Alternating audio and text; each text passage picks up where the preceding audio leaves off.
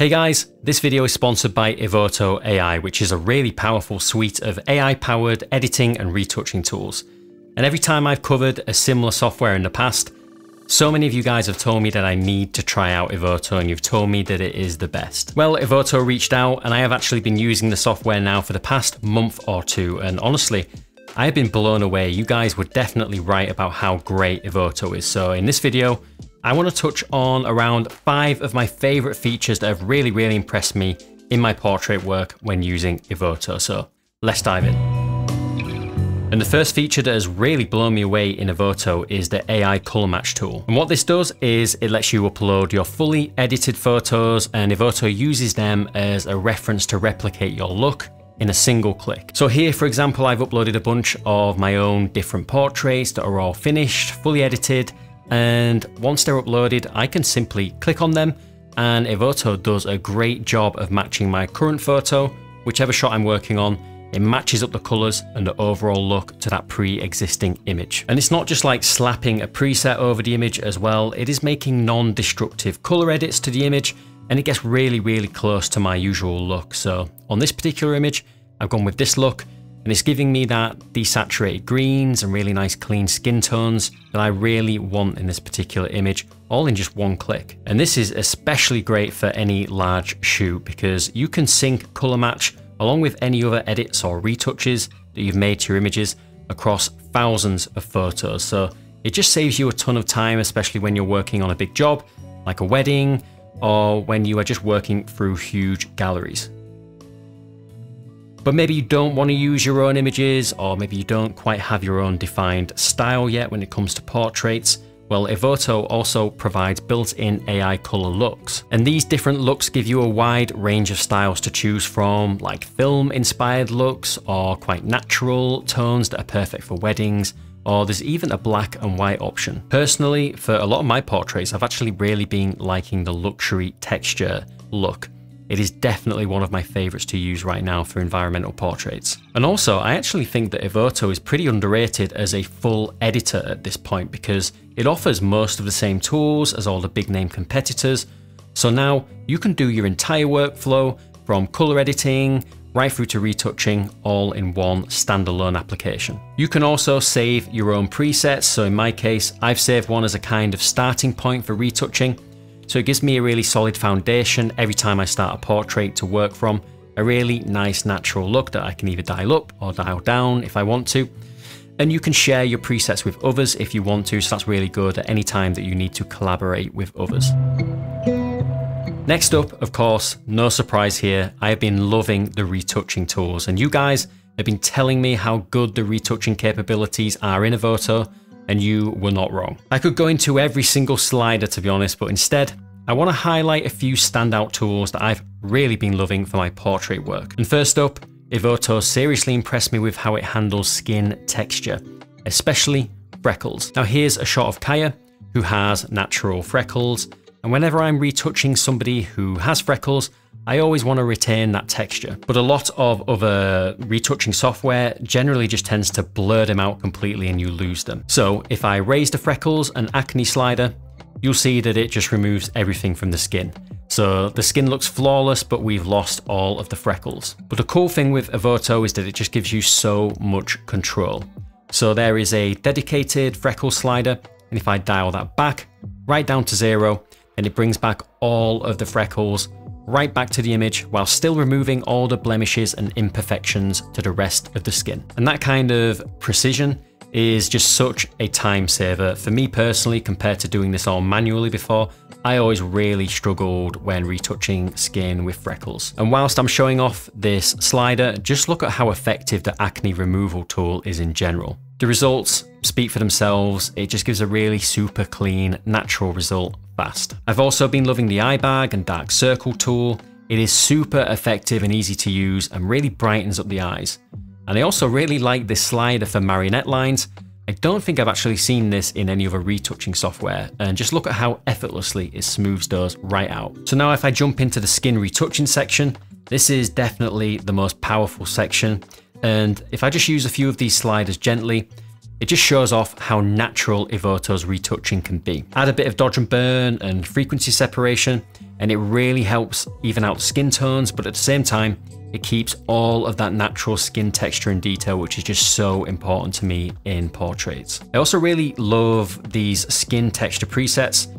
I find myself using the matte preset quite a bit, and it's perfect for just mattifying the skin and reducing shine a little bit to create a smoother, more even finish across the face.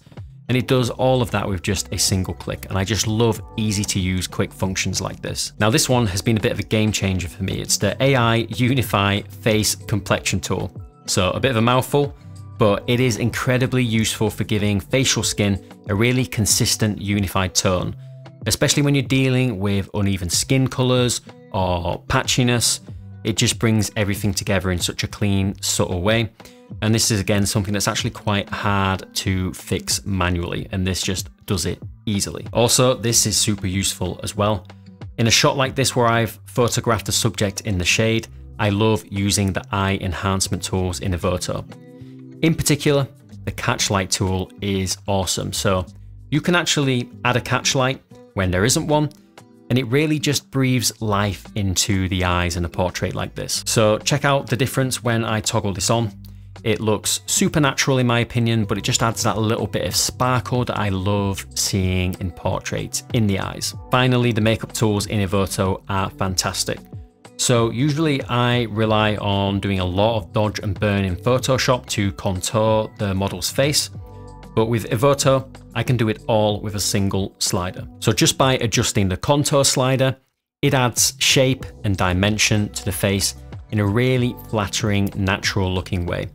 And when I boost the highlight slider as well, then it just really makes the face pop, giving it that nice three-dimensional look. And that's a little trick that I use to really draw the viewer's attention to the face of the model. Okay, one last thing I've got to mention in this section, and this is a big deal for me. Evoto actually lets you edit multiple subjects in a shot individually. And this is perfect for things like weddings or couple shoots, because there's often times where I might want to do a tiny bit of retouching to the bride, for example. Evoto makes it easy because I can just select specific subjects and apply adjustments to just that person. So no accidentally smoothing out the skin of the groom. And this is something that I've really missed in a lot of other retouching software, and I'm so glad that Evoto has included this.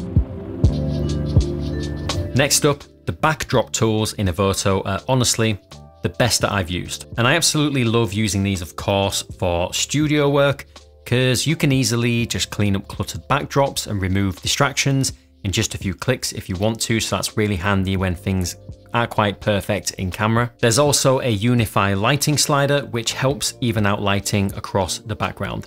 And it is really great for situations where you've got uneven shadows, or maybe you didn't quite nail the lighting. This tool just fixes it. Personally, I'm a bit lazy in the studio and I often just use one light. So this tool has been really handy for giving more of a professional look. It kind of makes the image look like you've lit the background. But beyond just cleanup, you can completely change the backdrop as well. So you can switch it to a solid white if you want that really cool, clean studio look, or go for a really nice warm brown, or even a classic fabric backdrop. And they all look really good as well. You can also upload your own custom backdrops, so that gives you a lot of flexibility. And I like this just on that off chance that a client might change their mind and maybe wants a plain background, black or white background. Well then, with Evoto, it's no problem to change it. Now, this one is awesome. It is the clothing Dewrinkle tool. It is seriously impressive. So with just one slider, you can smooth out distracting wrinkles in clothing just like this. Look how good that looks. It is perfect for times like maybe you're doing a couple shoot and maybe somebody didn't have time to iron their outfit. Whatever the situation, maybe you're shooting fashion, this tool can be a real lifesaver, and it kind of helps you achieve that clean, professional look in your final images. Finally, the stray hair tool is another standout feature that I genuinely think, in my experience, Evoto does better than the competition. So take this shot, for example. There are loads of flyaway hairs. And honestly, for me, with a shot like this, this would usually be way too much for me to deal with and I would just leave it. Cloning out all those stray hairs manually would just take forever. Just by adjusting this one stray hair slider, you can either tame the flyaways a little bit in a really natural way like this, or push it all the way and you can remove them completely for a really super clean look. It just saves so much time and effort. And beyond that, the rest of the hair tools in Evoto are just as good. So with this slider, you can smooth out hair and it gives a really nice polished finish. You can add shine with a single slider, or even completely change the color of your model's hair. There's just so much to play with in Evoto, and the results always consistently look great. Alright, so those are just a few of my favorite features in Evoto AI, and honestly, that is just scratching the surface with this software.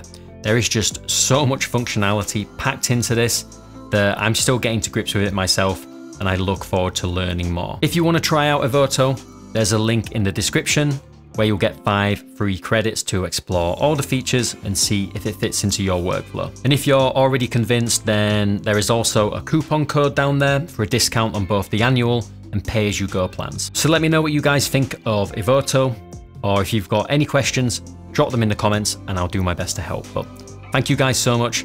That is it from me. Huge thanks to Evoto AI for sponsoring this video, of course, and I'll see you guys all in the next one.